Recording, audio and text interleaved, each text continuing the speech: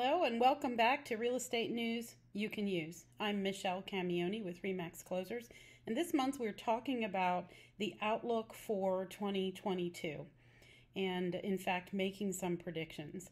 Today's topic centers on whether it is a seller's market or a buyer's market right now and whether or not that will continue.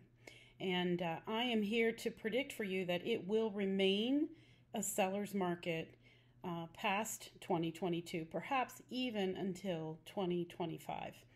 Here's what's going on right now. For example, in the Tri-County area, there are just over 400 homes on the market for sale. Guess how many homes sold last month in that same Tri-County area? 470.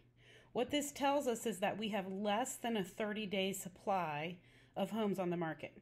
And that didn't even factor in the homes that are under contract. That's strictly looking at homes that are active and homes that sold. When you look at what's under contract, we really have about a 12-day supply of homes on the market. So since there isn't a lot of inventory, that makes demand for those homes much greater.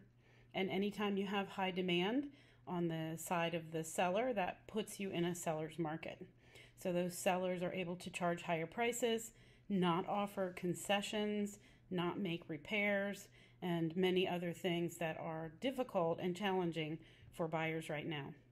Until we get on the market a 3 or 4 month supply of homes, this will remain a seller's market.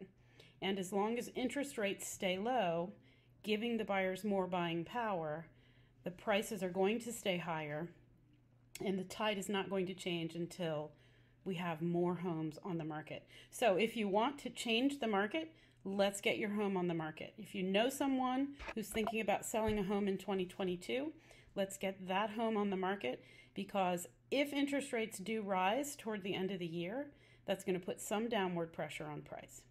So again, it will remain a seller's market through the balance of 2022. And I hope you found this information helpful. If you'd like to discuss it further, please reach out to me at the information on this video. Thank you, and look forward to speaking with you next week.